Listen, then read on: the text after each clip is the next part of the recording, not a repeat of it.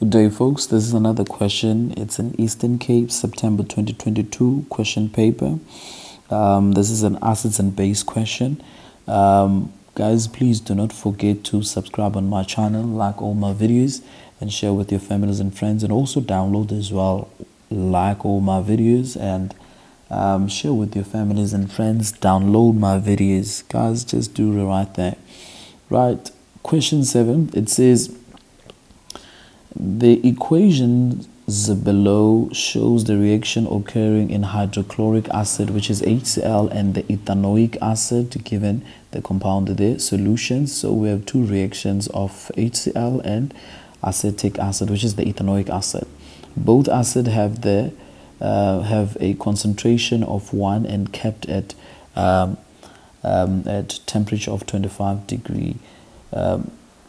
degrees. Now we have equation 1. It's an ionization of HCl, and then we have that, and we're given the Ka value. The Ka value here, if you look at the Ka value, it's greater than 1. That means it's a strong acid. We have an acetic acid here. It's ionized, which is dissolved in water. You have those ions. The Ka value is less than 1. Naturally, the acid is strong acid. This is a strong acid, which is this hydrochloric acid. The acetic acid, generally, it's a weak acid. It's a weak acid. Even the equilibrium constant for acids, they tell us.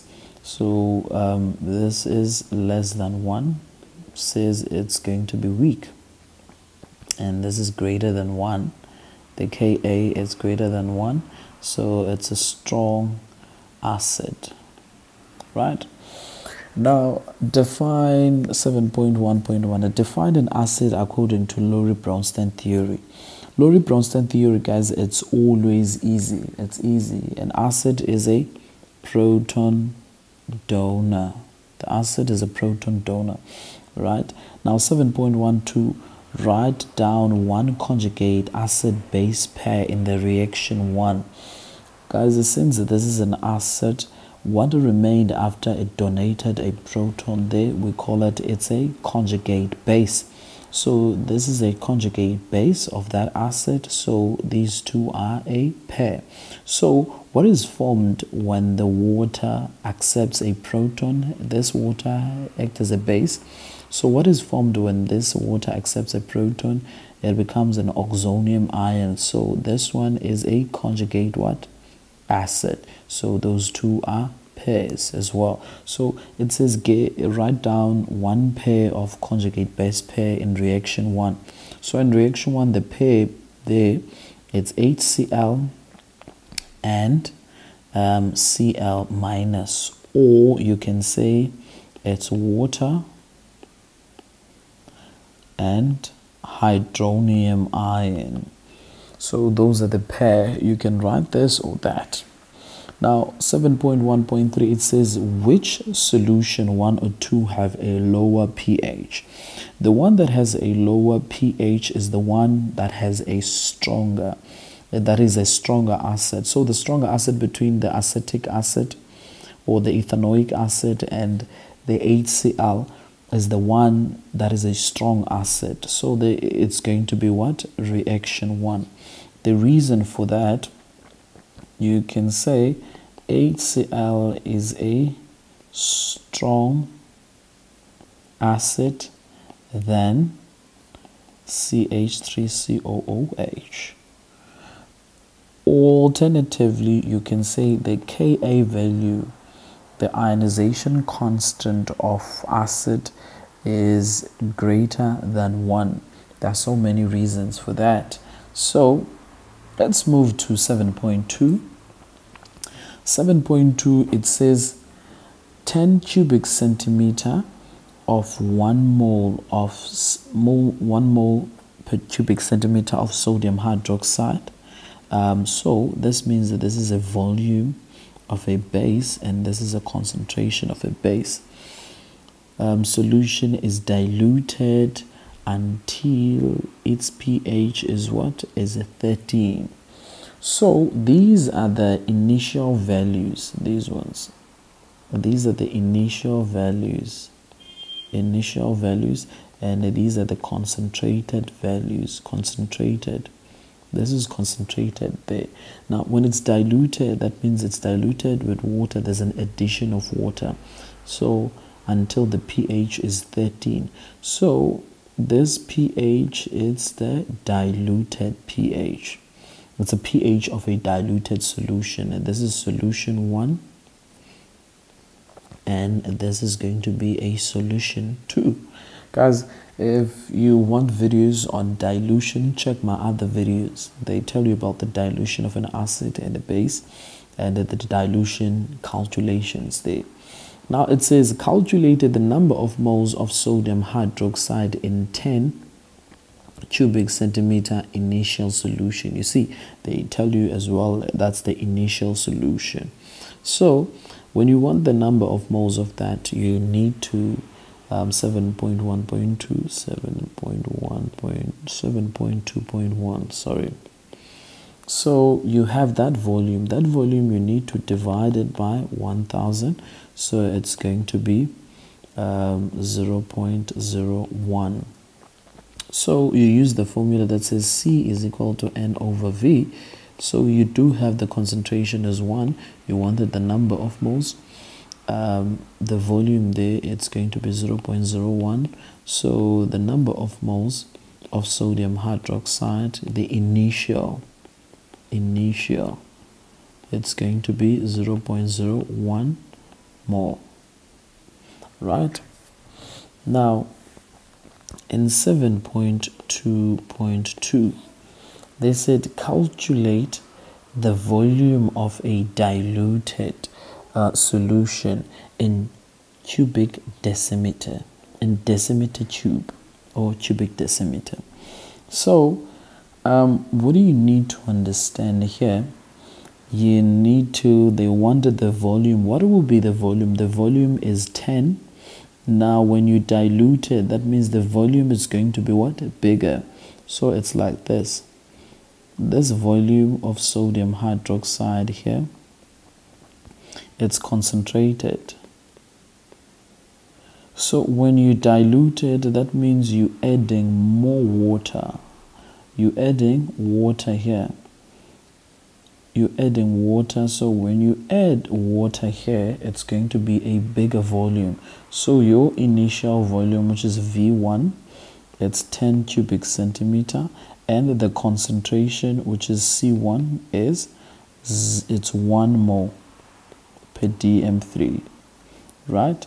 So now we want this volume. What will be this volume 2 here? This new solution when it's diluted, you added water.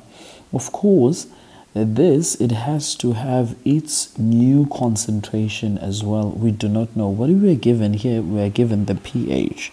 Say the pH is 13. So here, let me write it here.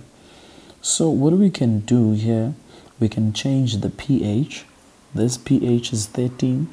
We can change it into concentration of the concentration of this new solution. So we can say we can change that pH by doing an antilog. So what we can do, we can say concentration of H3O plus is equal to 10 to the power negative pH. That's an antilog, changing the pH into a concentration, 10 to the power negative 13.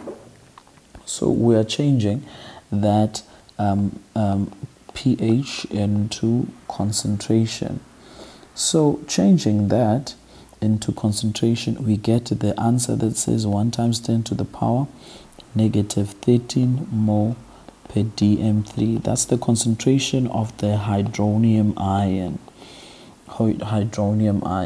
But now we want the concentration of the sodium hydroxide. We go to an ionization constant where it says concentration of hydronium ion multiplied by the concentration of hydroxide ion. It's equal. They're both the product of them they're equal to the power negative 14. So I do have the concentration of this. I want the concentration of that. So what I will do there, I'll say concentration of OH. Okay, I'll substitute what I have. The concentration of hydronium ion, it's 1 times 10 to the power negative 13 multiplied by the concentration of hydroxide ion equal to the power negative 13. I divide both by the concentration of the hydroxide ion, the hydronium ion. So what will be, it will be the concentration. So by that I'm getting the concentration of OH minus. So the answer there, it will be 0.1 mole per dm3. So now, having the concentration of OH, how is it going to help me? Now, you need to, the base that we're talking about here, it's a sodium hydroxide. So I need to dissolve the sodium hydroxide in water. So when I dissolve it, I'll have the sodium ion plus the OH minus. So now, what I have, this concentration is the concentration of that. But I'm looking for the concentration of this in the new solution. So if you're looking at this equation, it's balanced. So therefore, that means the ratio here is 1:1. So this simply means the concentration of sodium hydroxide is equivalent to the concentration of OH minus, the one that we have. So therefore, this means the concentration of sodium hydroxide is equivalent to 0.1 mole per dm3. Now we have the concentration of the new solution, but we want the volume. So when we want the volume, we will use the formula that says C is equal to N over V, right? C is equal to N over V. So what are we going to do? We're going to substitute the concentration. The concentration is this, it's 0.1, and the number of moles of the sodium hydroxide, remember, they do not change. In the new solution, in the old solution and the new solution, it will be the same. Here in this solution and here in this solution, it will be the same.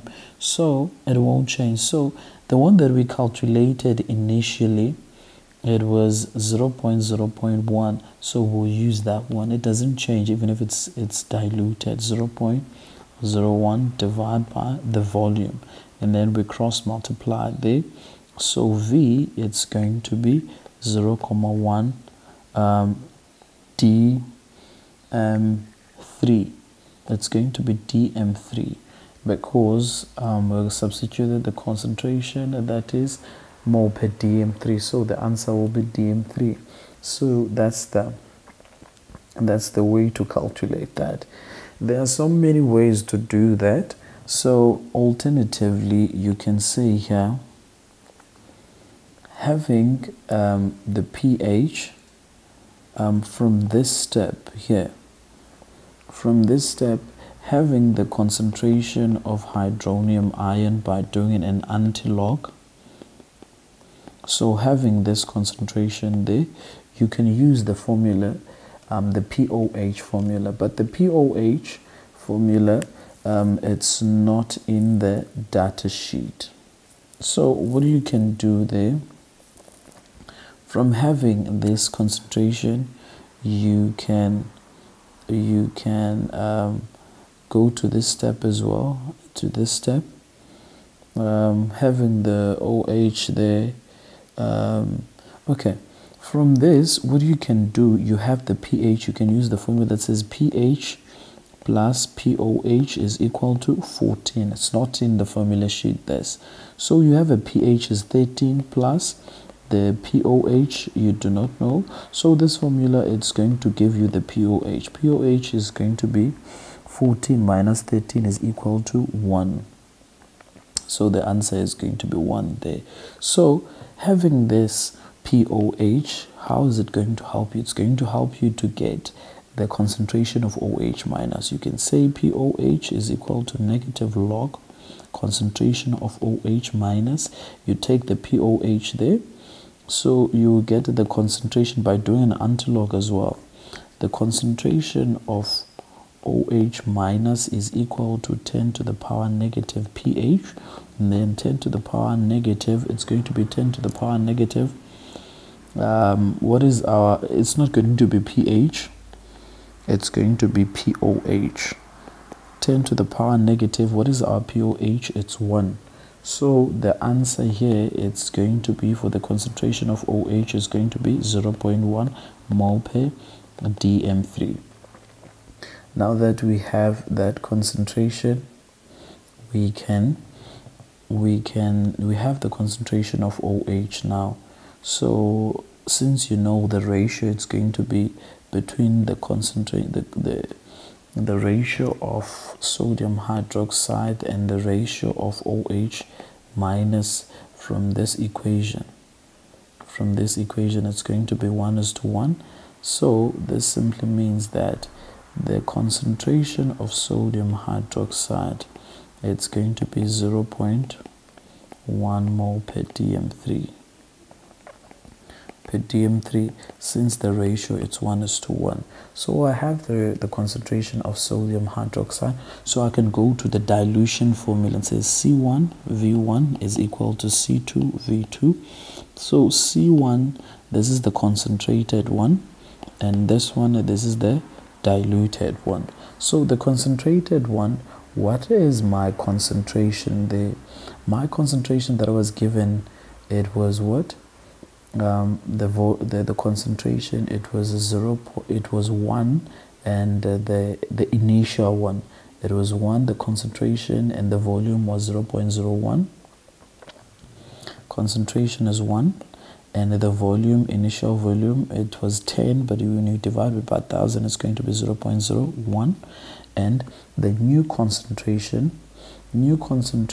is this one, it's going to be 0.1, and the volume, which is V2, the one that we want, when we divide by 0.1, we divide by 0.1 both there, our V2 there, it's going to be 0.1 dm3 as the same.